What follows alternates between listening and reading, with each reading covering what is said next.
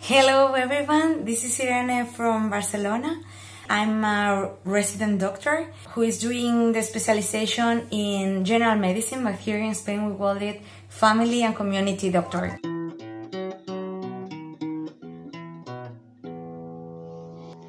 Hello people, nice to see you. My name is Pablo, I work for the European Federation of Public Services Unions, and I hope to have a fruitful and good conversation tonight. I belong to a group called La Capçalera in Barcelona, and I was also was part of the strikes, of the resident strikes, the manifestations in the fall of 2020, where we tried to get better conditions, labor conditions, work, and better rights for this collective, the resident collective. I'm so excited to be here, to meet other activist persons and to share my experience during these times. And I'd like to say to everyone, got technologies, we can use them. Many people are frightened, they think technologies bring Big Brother in our homes to watch us. But through technologies we also can watch Big Brother. And we can exercise our power. Tonight we're going to speak about the situation of our health workers in Europe, with cases, and in my case, the issue of privatization.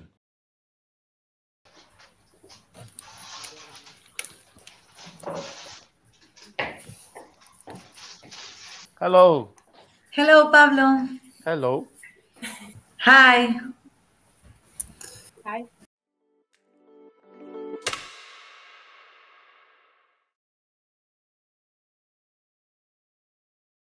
I'm a resident doctor, and I'm doing the specialization in general medicine, but here in Spain we call it family and community doctor. So I think that's a good way to call it, because I really believe that the health is in the community. So it's a good way. Well, I'm invited here because I'm an activist in health, maybe in other parts of my life too, but in health also. I belong to a collective called La Cabecera. We are looking for a more critical view of the medicine, and we also have like the community in the center of our speech. And in other part, I was part of a movement called Vaga Mir, who it's a group of resident doctors that started strikes in the fall of September and October of 2020, the last fall, and we fight for better laboral conditions. I'm a nurse in Bulgaria.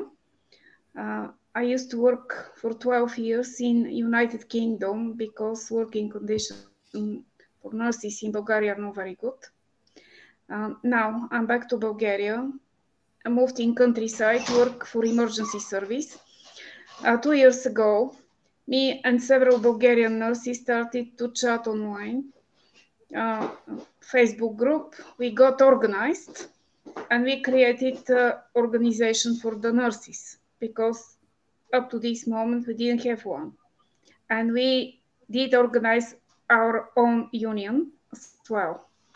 And we warned the government, we told them the situation in our healthcare is very poor, so they need to do something.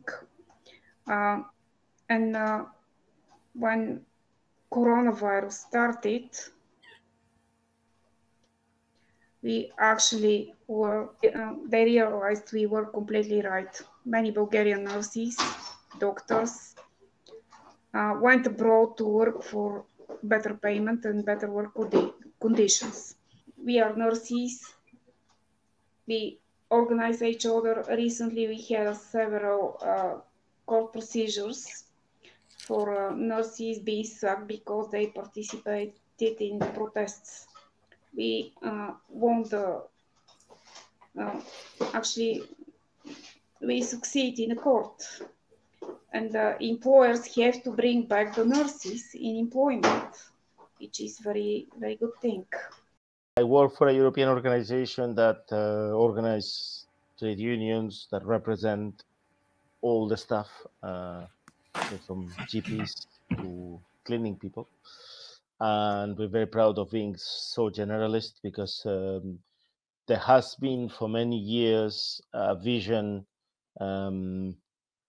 which I'm sure that you two don't share for what you've explained, but that has kind of a very class, if you like, a very stratified version of like doctors in one side, nurses in another side, and assistant nurses in another side, and the non-nursing stuff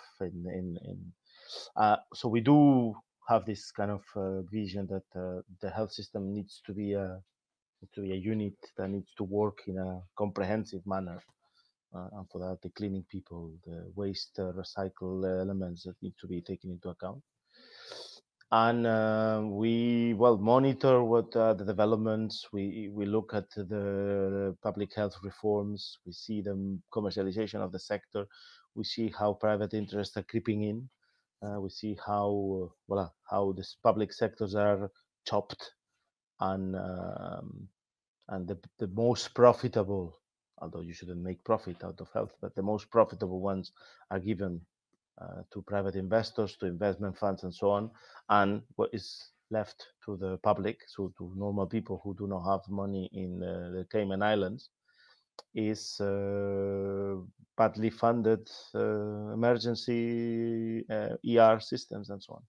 So more and more, I mean, the staff are saying enough is enough. The pandemic has basically pushed this to a level of no return.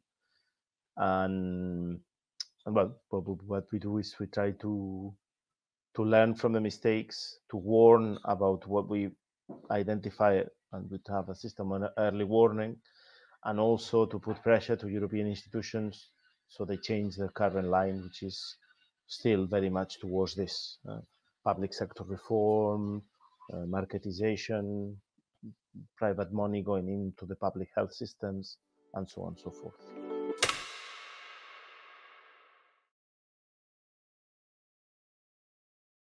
During the strike, that it was the last like really strong, not intensive, because it was like 11 days, all the days, screaming, sharing, with people, because I think that one of the problems that we have is like the sanitary collective in general. As Pablo was saying, we are not like really related with us. We don't feel like really close, no? The nurses, the doctors. I remember one day that we were doing a performance. We were doing like acting like we were in a funeral, because like the health was dying for us. So everyone goes to the city hall here in Barcelona, La Plaza Sant Jaume. We were there like dressing black dress, no? They were taking this coffin. I remember this moment where everyone that was so into them for all this pandemic time, and we put this music in the Plaza Sant Jaume, la de da na na na na na na na na na na na na na na da na na na na na na na na na na. So everyone was there like screaming and dancing and like celebrating, like all that time that we were in our homes or inside us, and we were like together, like fighting together for the same objectives. to do better our work and to feeling much better, no? So we were like 11 days there, but it wasn't like continuous days because we need to stop and to do a pause to try to negotiate it, because the negotiations were like really, really, really difficult. And at the end, we get a little more than we had, because one of the things that we wanted is rest 24 hours after we are working. I mean, when we were in a ward, we work for 24 hours. And one of the things is we don't want to continue working after 24 hours working. We want to rest the day after the work. That's all. So that was like the one of the most difficult things. That it's so easy, no? I mean, it's so easy to understand, but for them not, because they think that that's good for us, continue working, it's good for us, but not as good for the patient, that I'm going to operate the next day that I wasn't sleeping, right? I mean, it makes sense what we are saying, but we didn't get all that we wanted. But it started there like a new negotiation for the future. But there was a moment between the first and the second wave in which there was a bit of an opening immediately after the summer and so on. And here there's been the mobilizations of the health workers for a while. And the introduction of market mechanisms for the management of health are very strong. Okay. So I was doing an interview to a midwife, and I have a daughter, and I actually was at the time of the birth in the room, and she was explaining me what's happening. She was explaining the new COVID measures during the pandemic for midwives, which I couldn't really see how that could happen. I mean, if there is a thing where there is sweat and blood, is giving birth by women, of course. And with all the protocols that they've put, it was just I could not comprehend. And then she explained, so really is not a strong moment, but she explained how the funding for public hospital works in Belgium. The system works into the situation in which the more women that give birth in that hospital per year, which means per month and per day, the bigger is the portfolio in economic sense, what in French they call l'enveloppe, to the hospital. So the interest of the director of the ward is to give birth to as many women as possible. What ends up happening is like, do you want a cesarean? And it's like, well, I don't even ask, because I just, this is 12 hours, just go for it. And I just could not believe it. I was just like, I don't know, my brain couldn't enter. To me, it seems like the dehumanization of healthcare. Public health system cannot work with such criteria. Sorry, just can't do. You cannot. The purpose of a public health system is to cure people, to be preemptive, to be palliative when you cannot be preemptive, but to just, let people go in to get cured, and they want to go out as soon as possible. And no one wants to go out before he needs to go out, and no one goes to a hospital for pleasure. And there is one thing I wanted to react to, Irene. It's just, particularly this year, which some of us have been mostly at home 24/7,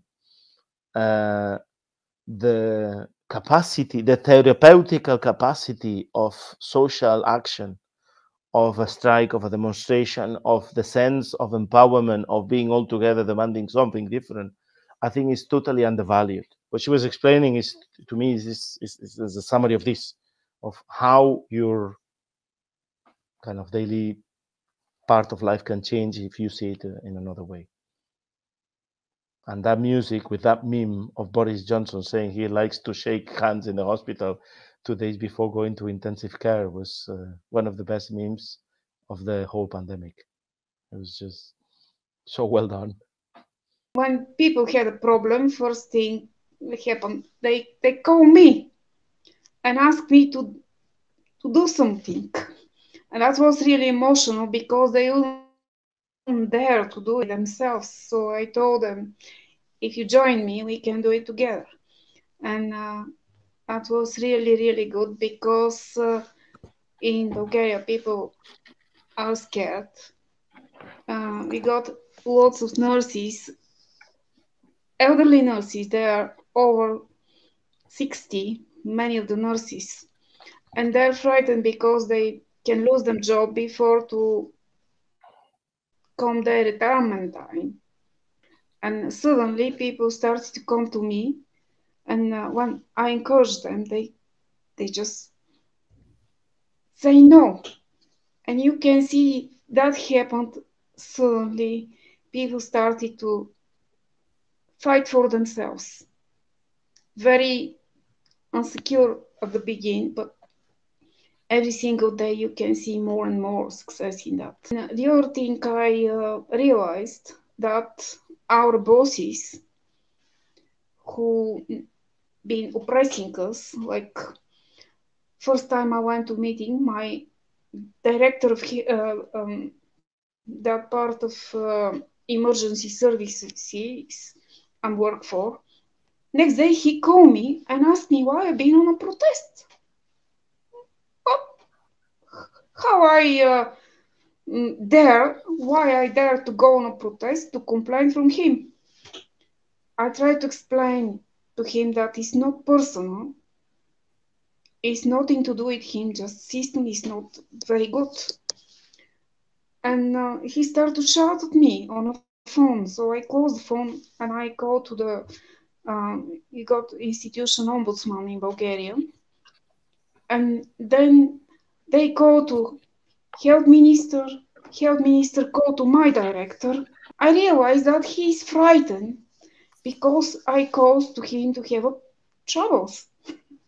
And then when my director is not happy, he's more frightened than me because he's got more to lose if he loses his job. And I realize that they have more to lose than me. If I lose my job, I can go to work in another place in Bulgaria, I can go abroad. That's not a problem for me.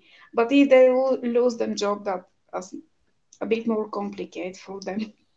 So, and I make more people to realize that people who oppress us, who put us under pressure, they got more to lose than us.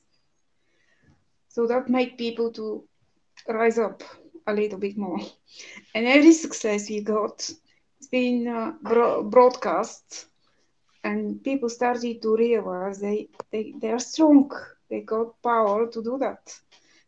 Okay, you have to be very cautious when we do our support groups. We also been working together with doctors, with doctors' assistants, midwives, and we try to keep away political parties. We were talking to people, explaining what we're doing, what is the purpose for our actions, and they've been coming to us, people from different organizations, and also common people, like they got healthcare problem and they've been struggling with the system, share them experience. And that is very good communication. Bulgaria is not very big country, which is for us is very good thing because we know each other. And when we talk about people, it's very easy to broadcast even without social medias or even without newspapers. If I do something, everyone around knows that, which make much more easier for us to broadcast our events. The fight, the health fight, cross borders and cross European borders, and we need to do it together to fight against the system that is the same wherever you've been. I mean, in Spain, in Bulgaria, or in Belgica.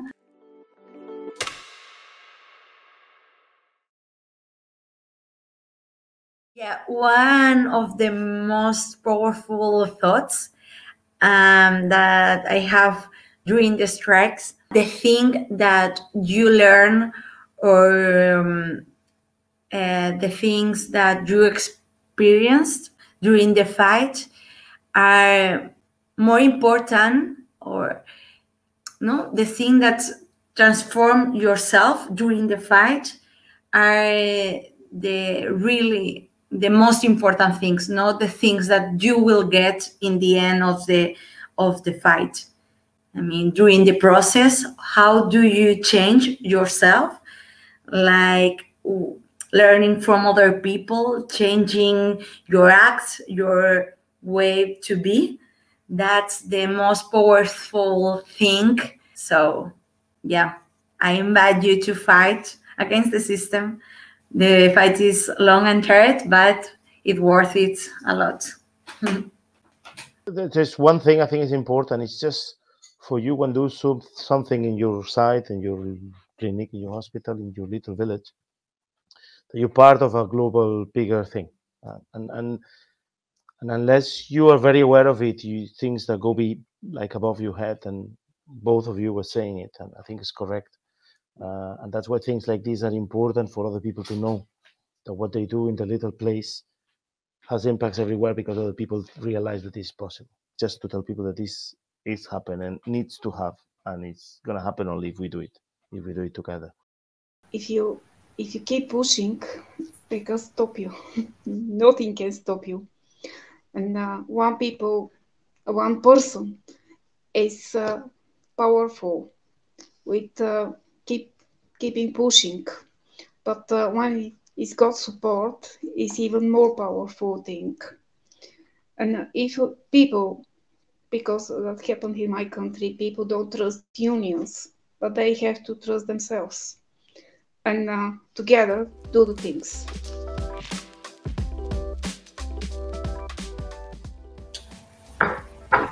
Bye-bye. Keep well, and thank you for your time, and we'll see each other.